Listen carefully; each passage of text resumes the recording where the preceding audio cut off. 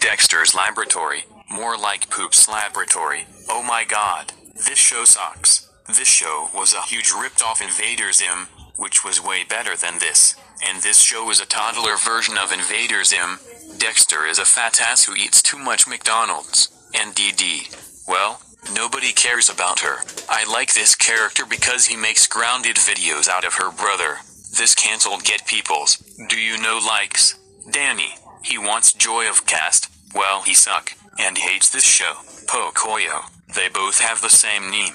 Dexter's Laboratory sucks, and screw its movie. Pocoyo is 0.0000000 times better than Dexter's Laboratory, and this end rant.